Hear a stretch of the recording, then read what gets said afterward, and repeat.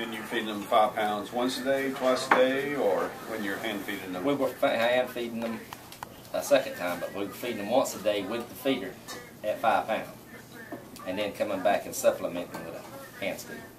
No. It's just the ones that's cleaned up. Yeah. It's still messy. Yeah. When you're trough watering and everything. Yeah, well, we got nipple waters, but they still play in them and they make a lot of mess, and it runs down. And if you got one that the feed is bridged up in, then it damps the water up. That's what keeps it sloppy. You got to go in there and clean that spoiled feed up then every once in a while, or they just don't eat it, or? Most of the time they just don't eat it, but we clean it up between, we run those sows out, we put more sows in, we clean it up then. We start them out on about 15 pounds with the SowMAX and the hopper. And a lot of times we won't have to feed them the next morning.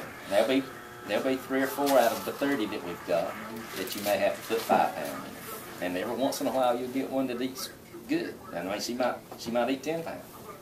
But most of them, you don't have to feed them until at least Tuesday afternoon and sometimes Wednesday morning. And then they'll eat pretty good from then till Thursday morning, Friday. And they may break a little bit of it out, but it's still night and day better than the old way.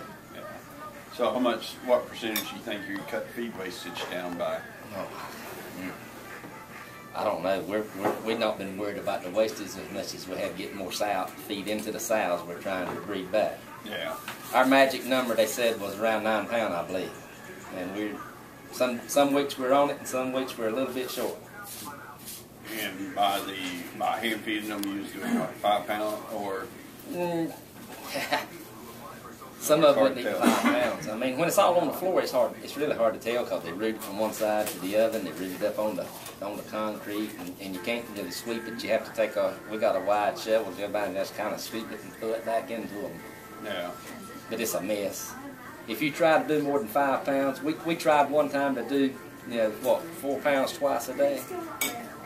We were dumping it with the handles, pull the feeders, and it was in really cool weather. It wasn't really bad, but as soon as it started heating back up, it was a mess. Yeah. So I think we're getting a lot more consumption in the SowMAX. Now you're basically eliminating the wastage with the sow. Correct. And with the small bowl feeder, keeping it off of the ground. That's right. Keep it from getting wet. It keeps it up there, and you're not worried about one stealing from the other. I mean, they're right there. They can't get it, except for the one that's in that crate. So then you know if she's eating or not eating. That's right. We were told 9 pound, I believe, in a gestation feed, and maybe 7 pound if we used lactation feed to get the calories or the energy units that she needs to maximize her potential as far as born alive goes.